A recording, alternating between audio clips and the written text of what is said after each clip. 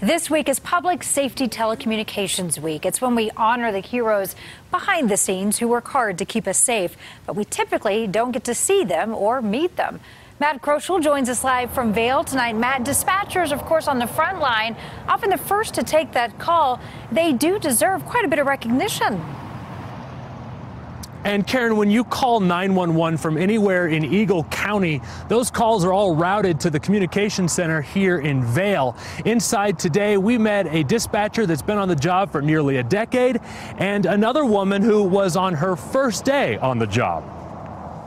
Communications, this Michelle? When disaster strikes, if you haven't stepped in a dispatch room, you don't really know what goes on behind the scenes. We'll get them out there. dispatchers like Michelle Ornata inside the communication center in Vail Can I get your name? usually end up answering dozens of calls for help on the same emergency situation. There's a pretty bad 3-car accident right now. There's a car on the side of the road just hit the guardrail. Somebody just got in a really bad accident. All these calls are reporting the same crash. We just weed through it and we just keep going.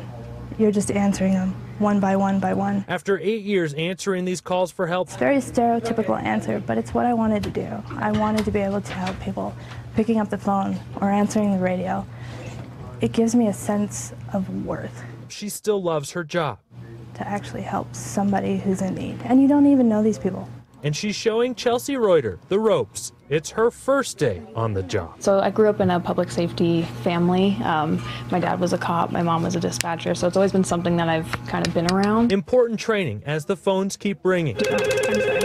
Doing something that I can help people with and know that I'm trying to make a difference and doing the best I can to help them. And important calling these two women now share. We're here to help you.